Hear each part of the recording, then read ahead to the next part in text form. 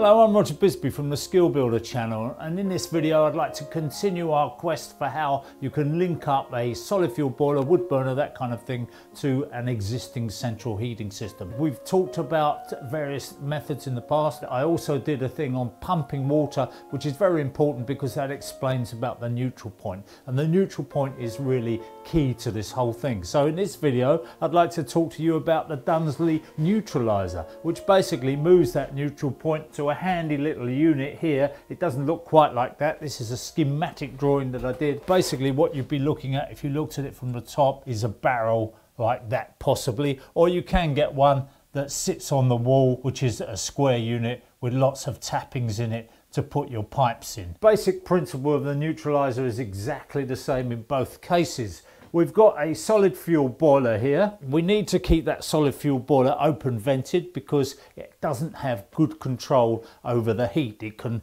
heat up if the wind blows and you've got a load of fuel on it. It can suddenly be a roaring fire. There is a possibility of it boiling. So we need to vent this boiler to atmosphere, and the way we would do that in many cases, we would just put a vent pipe carrying on up here into the loft over the top, and we'd have a little feed and expansion tank in the loft, and that would be our cold feed into the system. So we had a way of the boiling water escaping into the tank in there and colder water coming down into the system to replace it. Variations on that, we could have put that vent pipe over here and done it there, but just for sake of argument we'll put it there. The principle is exactly the same. We're open vented, we've got no interruptions, we've got no valves or pumps or anything on that system between the boiler and the open vent. So that's a very important principle. That is the open vented system, and that's exactly what you need in any kind of solid fuel appliance. Where does the neutralizer come into it? Well, we want to link up a central heating system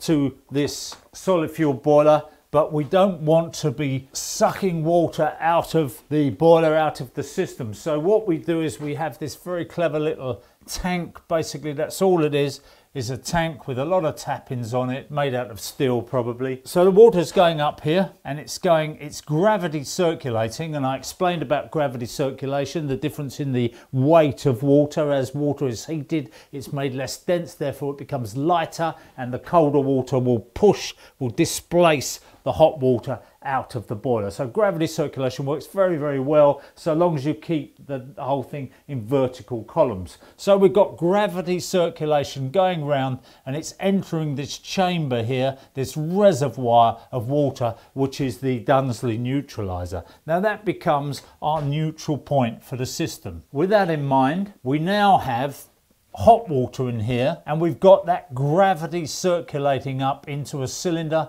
It's going through the coil in the cylinder and back down and through. That doesn't mix up with the rest of the water that's in the cylinder, which is around here, and obviously when it gets to the top it would be hotter, but that's coming out through a pipe that has also got a vent on it, and that is going off to our taps, or our shower in this case. Let's have that as a shower. So that's our hot water supply to the house through the cylinder. It's pushed out of the cylinder by a cold water supply that goes in there, that is fed from a tank in the loft. Because water will find its own level, you've got water pushing out of there, the water level will be the same in the top of that vent pipe as it is in the top of that tank. So we've got a gravity circulation going round our coil, going back in here, and it's going down back into our boiler. And by the way, this is all 28mm pipe work. It's important that you use a good size pipe work, 28mm copper pipe work on that, not plastic, copper, because we can't control the heat. 28mm pipe work gives you a good gravity circulation in most domestic boilers. Don't try and do it with 22,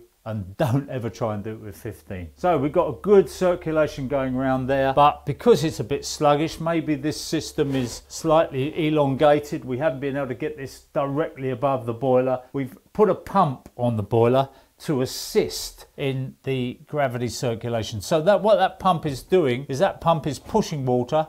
There's the direction, and it's pushing water back down into the boiler, and that in turn is taking it up and into the neutralizer. Because this is the neutral point, it's only sucking water from there into there, and everything else that it's doing is pushing that water around the system. We put a thermostat on the flow pipe here, just a clip-on thermostat around the pipe, and that thermostat is linked up, set at 60 degrees Celsius, and it's linked up to that pump. When the water in the boiler gets hot, the pump will kick in and it will speed up the water flow through the boiler just to assist us. Now, you wouldn't necessarily need that if all you were doing was heating up your domestic hot water there, but what we want to do in this system is we want to put some radiators on the system. So the radiators would be on their own circuit. You can imagine there are several radiators, it doesn't really matter. So out of the top of here, there are plenty of tappings on this Dunsley Neutraliser. So we would put one coming out of here and we would go round the central heating circuit and we would come back. We've got a nice little circuit going around here. And again, we would operate that on a thermostat. We would make sure that the water was hot enough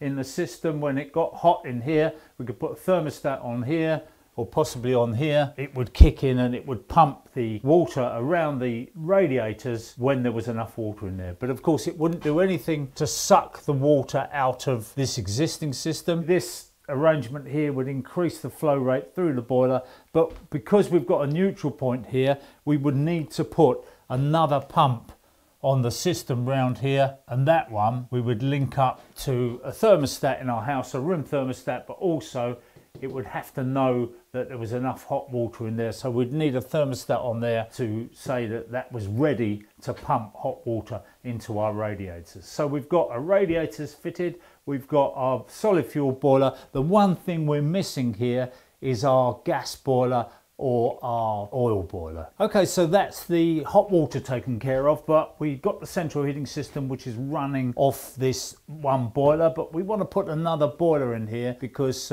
we want to multi-fuel it. What we can do with this very simply is we can put another boiler in wherever we like into this system. We don't need to gravity flow it, so we could, for its sake of argument, we could put a boiler up here, just on the wall, upstairs, anywhere we got in the airing cupboard, and all we need to do is put ourselves a flow into the neutralizer and a return into the boiler. Gets a bit messy, but I'm sure you could work it out in a much neater way. So there's the boiler feeding into the neutralizer, feeding into the central heating system. None of the other things are affected by it. So what we need to do is we need to set the thermostat is on the boiler is set at a lower temperature than the one on the wood burner. So if the wood burner was working, the gas boiler or the oil boiler or anything like that wouldn't actually need to come on. It would only come on if the temperature here dropped sufficiently that it needed to boost it up a bit. And because we've got this neutralizer here, we're not sucking water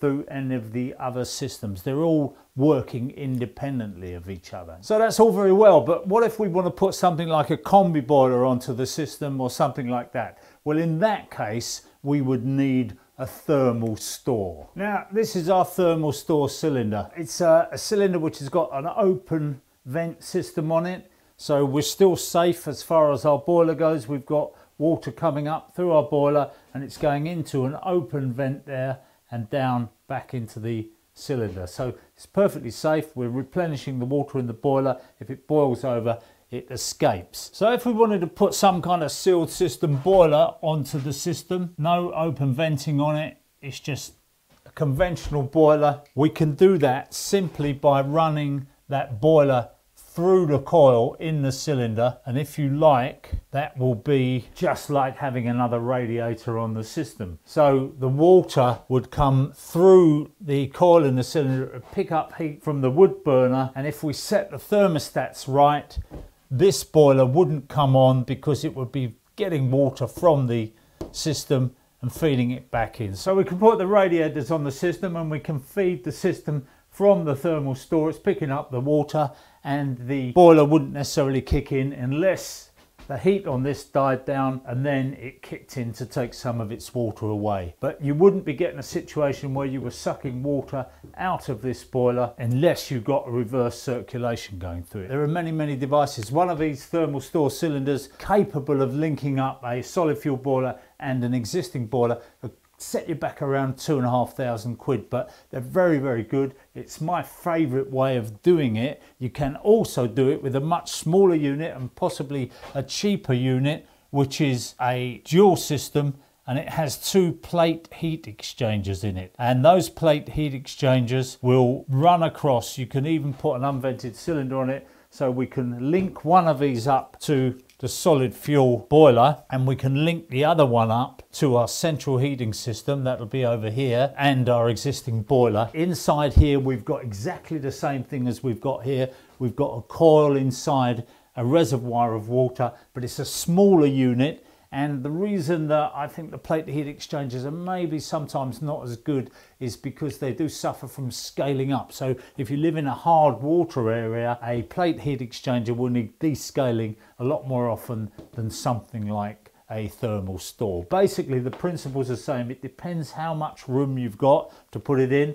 This is a little bit more compact, if you like. It's got pumps in there and all sorts of little controls, but they all do the same thing. In other words, what we've got is hydraulic separation on the systems. That means that we can keep our open vented system, but we can also have our sealed system in place. Now, as I said, there are many systems out there, and I'm not going to go into them because you can see my drawing skills aren't that good, and it starts to get a bit complicated, but that's the general principle. We're going to put some links to some of those different systems, and hopefully we can get some of the people like Mixergy and so on to come in and talk to us about their particular systems, because they're all quite fascinating and they do extend the boundaries of what you can do with multi-fuel systems to bring your fuel bills down, which is what it's all about. I'm Roger Prisby. Come back and see us soon, and I'd love to know your thoughts on all this. I'm sure you'll be commenting below if you've got something to add to it, and hopefully we'll all learn more.